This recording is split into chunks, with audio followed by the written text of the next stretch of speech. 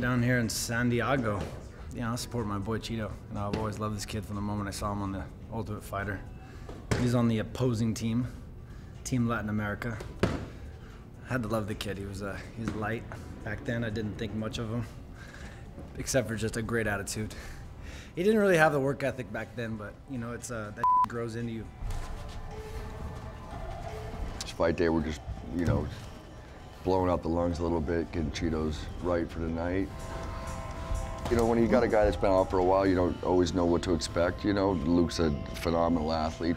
You know, he's quite a beast, you know, that Paulo Costa. So, you got to take your hat off to Luke and the balls, the nuts that he has to go in there and willing to take on, obviously, anybody, because he's up there in the top 10. He can be champion as well at any time, so we'll see. Have some fun. Sometimes people are rusty and some people aren't. Relax. So relax, you're having fun, you've seen everything. We always have a good time. Luke is somebody I look up to when I was a kid. You know, he's a former Strikeforce champion, UFC champion, and you know, somebody that's been on top of the game. And I think we can pick up stuff from each other, and of course, I can learn from somebody that has been there before than me. You know, so having people that has been there definitely make me a little better. I can get a little bit more wiser and just learn from everybody around me, and he's one of those for sure.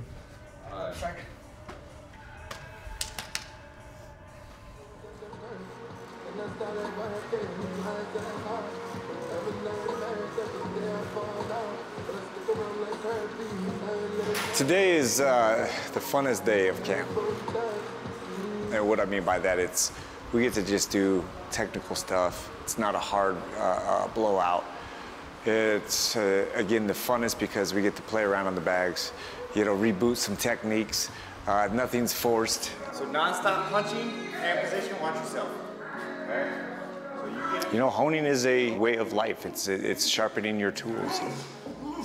Hey, time. We come in here, this is like a laboratory, and you just get in here and become like a scientist and think through different scenarios, find problems and create solutions, and that's what we do here, we hone.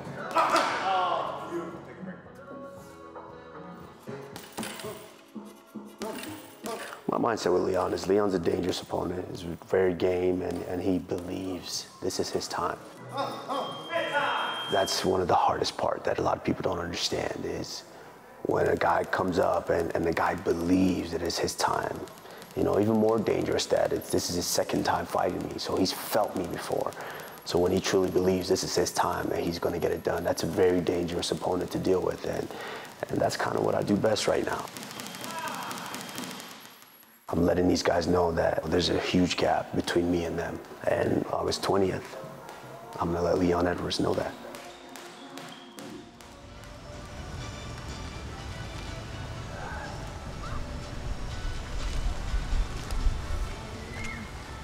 I came to Salt Lake City about 2 weeks ago. Just acclimatized to the air, get used to the heat, the air, the environment, and feels good. I'm looking forward to next week Saturday. I came to Flankers with the team. Oh! Nice head kick. We're about to enjoy this evening, watch some fights in San Diego for Dominic Cruz is fighting. So I'm looking forward to cheering them on, and it's going to be get me ready for next weekend, you know. There is no weaknesses. He can submit you. Zero weaknesses, hear that? Zero! The world will recognize and look at my resume and say, holy crap, not only whoop everybody. Work time! Work time! I'm saying, it look like you get you hard. Yeah, looking at that. Yeah, let me touch that liver real quick. Right. Coaches are right there. So, the coaches would have loved you dropping them. They're like, yeah, keep talking that practice. I did it. Right after I did that,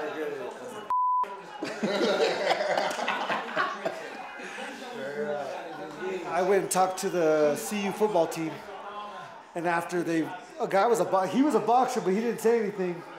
And he said something about body shots, and I was like, you can try. And he swung really hard. And he went, I think I gave him 2 or 3. And then I was nice back to him. I should have dropped him. I hit him hard, but not hard enough.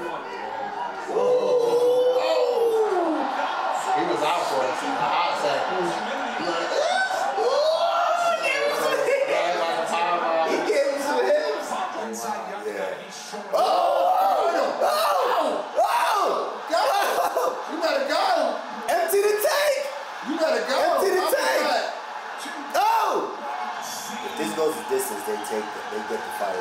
They're gonna have to get two. They're gonna have to get 2 fight nights. Yeah. That's a big right hand, dude. Oh! Oh! Oh! Oh! Is he gonna stop it? Oh! Now you go over? What a fight. Oh yeah, he lost one. Yeah, he lost. He did win the first round though. Yeah. Did he get a 10-8? He beat his ass. 29-27. No, they're gonna go. No. Oh, that means it's 10-8 there. It's 10-8 there. Second round. It was close.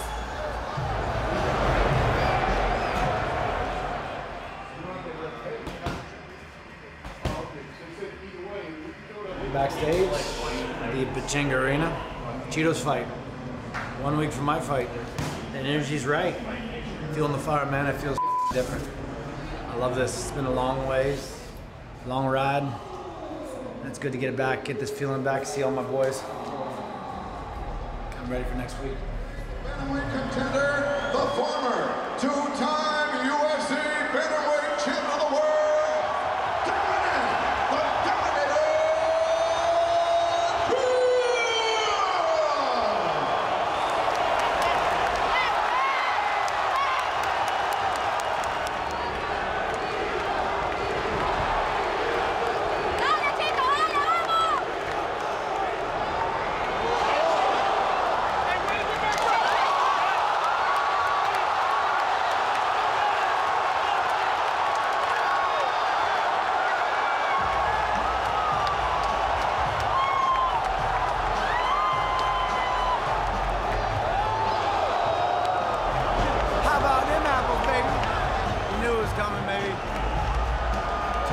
Too much focus, too much dedication. It's all about energy.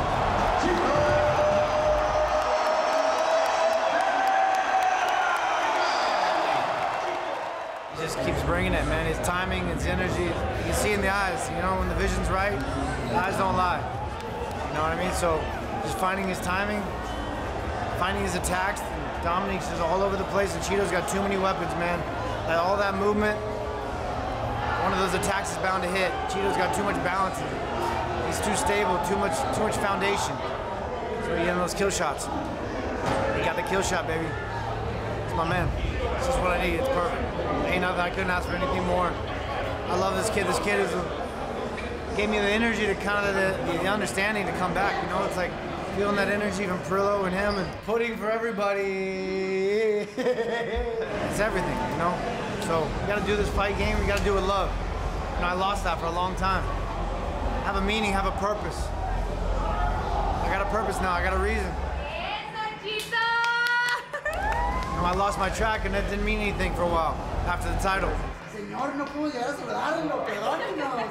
I got purpose. I found it thanks to the people. You know, surround yourself by good people, good environment, get yourself in a good place, and the world comes to you.